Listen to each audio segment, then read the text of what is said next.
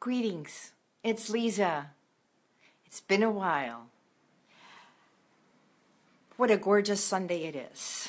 Here in California, it is raining and clearing the trees, cleansing, washing, and most of us take Sunday off to do exactly that. It's to go to church, to clean up, have family time, and self-time, self-care. So today, I want to introduce myself. For the ones who do not know me, my name is Liza Boubari. This message today is going to be about stepping up and stepping into our power. Instead of fighting for the things we want, wouldn't it be great for us to stand up for what it is that we want, to have the voice? And when you say something and someone is not acknowledging it, you ask them to hold for a second so that your voice can be acknowledged, that what you say is important. It reminds me just a few moments ago, probably about half an hour ago, I was talking to a friend, and the entire conversation was, I'm going to fight until I get this, or I'm going to fight until it is understood. And if we can turn the fights into, I'm stepping into my power, I am standing up for what is right, especially when it comes to self-care, self-worth, and self-love versus selfish and being self-centered. If you are going to fight for your children, step into your power and stand up for them. And that comes from power versus fighting, which is that energy of negativity. Because each one of us has a gift. We have our own gift and we have our own power. And if we acknowledge and say, I am, I matter, that's where we give the power so that it's about love, it's about being cherished, it's about being accepted. First, by ourselves, accepting who we are, accepting our challenges, the pain, the hurt, everything that we are going through. And then we turn it into standing up or stepping into our power so that the other person sees you. As you are watching this, I see you, see me. And I am here for you. If there is anything I can help you with, contact me, call me, message me. What I do professionally is I am a clinical hypnotherapist.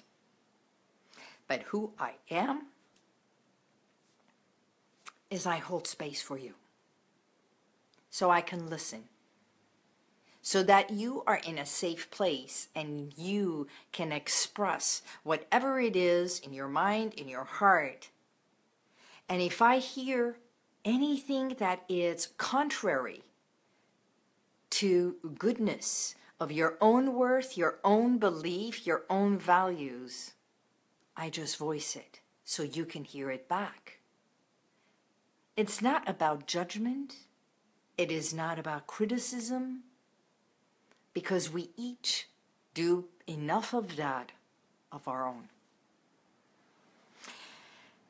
Just think of a train, and you become the conductor of that train. You wear your own conductor's hat, and imagine sitting in front in the conductor's cabin.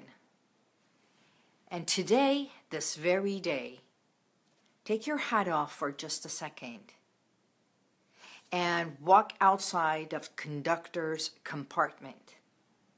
And there are 2 other compartments that is a part of your train.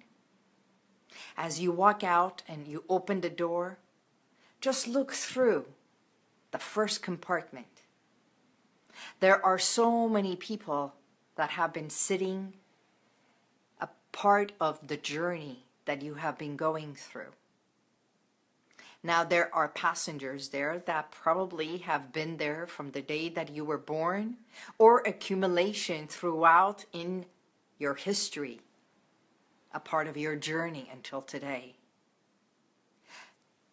Doesn't matter who they are, from family, from friends, sibling, marriage, children, extended family, extended friends. It doesn't matter. They've been a part of your journey until now. So you acknowledge each one and say thank you. Thank you for being a part of it. With no judgment. And as you say your hellos, walk through. And then you get to the end of the compartment. Open the next door. And walk through the second compartment, which is all the things that you have accumulated in your life, throughout your life. Even your habits, behaviors, challenges, those are the things. And even objects, material things. So take an inventory of all that.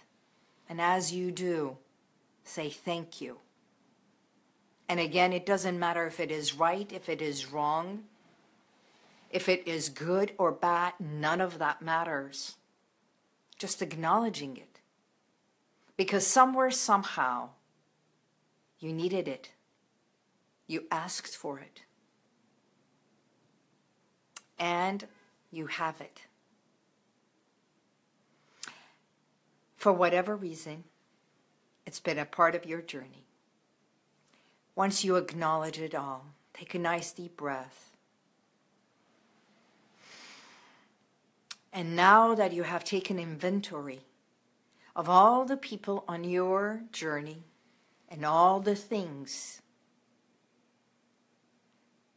choose which ones are important for the next phase in your life.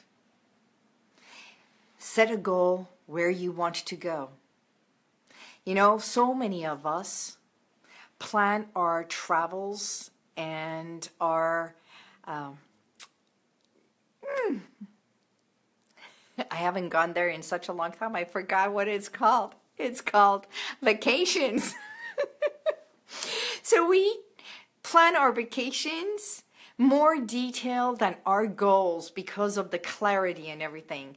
So today become clear of where you want to go and all the people that you want them to be a part of your next phase of journey, today being the beginning of March, and realize that as you march forward in life, today being March 5, which is the Cinco de Mayo, it's a celebration, and yet it was not a celebration, and we have made it into a celebration.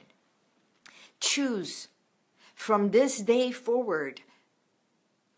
There are certain characters, behavior, habit, things, even people that are not congruent with your energy, congruent with where you want to go. And although it may be a little bit hurtful and painful to say goodbye to it, for the goodness of your sanity, your mind, and whatever it is that you are ready to step up, to step into, and stand up for yourself, you must say thank you. But this is where the journey for that ends. With love. Everything with love. And you can say goodbye and open the door to the compartment to where you have stopped this train. And at this moment, you ask them to embark. Not embark. Embark is getting on. You want them to get off the train. So you ask each and every person in your mind, spiritually, physically, mentally. It does not have to be in reality, but when you do something, when you tap into your heart and you do it from the gut, from your heart, and you say, I am now ready to let go and free this person, maybe for whatever reason you latched onto them, and you free yourself. Sometimes it's just energetically. And you ask them to leave because the ticket has expired. For any change, we change the ritual. And we can change the new habit that we want. The new phase in our life. And the new us to become. So instead of fighting what was, how about we step into what is? And as always, evoke what was, which is the past. Bring it forward. Embrace the reality. Embrace what is right now in order for you to evoke, embrace, and evolve to what will be. So the next phase of your journey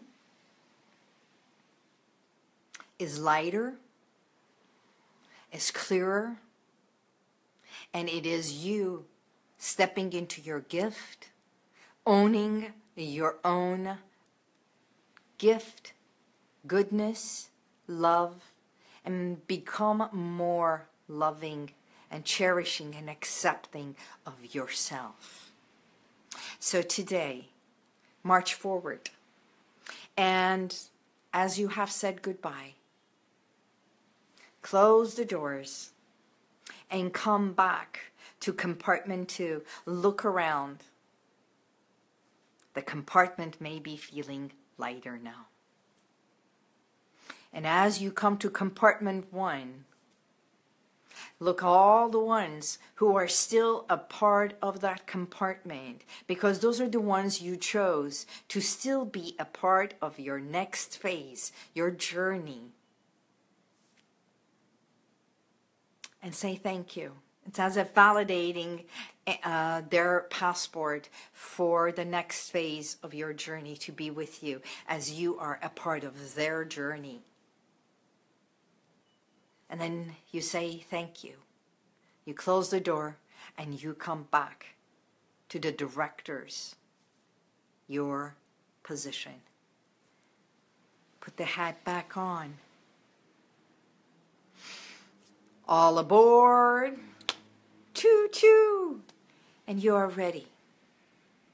So start the engine and let us go for the next phase of our journey. And for that, you can manifest, you can create, you can modify this journey in any way that you want. Because mine is just a metaphor. You can create your own metaphors. It can be swimming, it can be a train, it can be a car, it can be a plane. No matter what it is, let go of the fears, because fears are nothing but false emotions appearing real. So that you can step into your power and say, I am. I matter. Because no one has control over you. You are the conductor of your train. Thank you for all of you who have joined.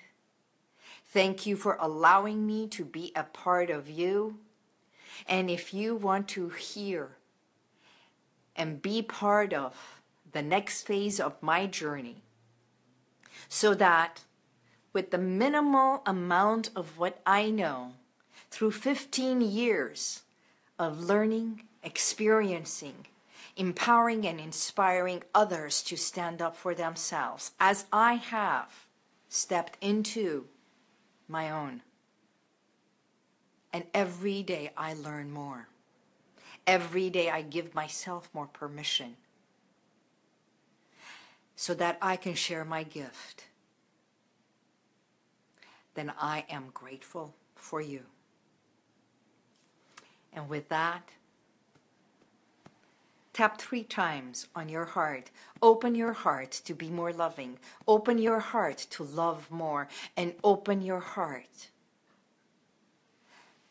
so that you know that you are a part of God, universe, and all goodness from the inside out.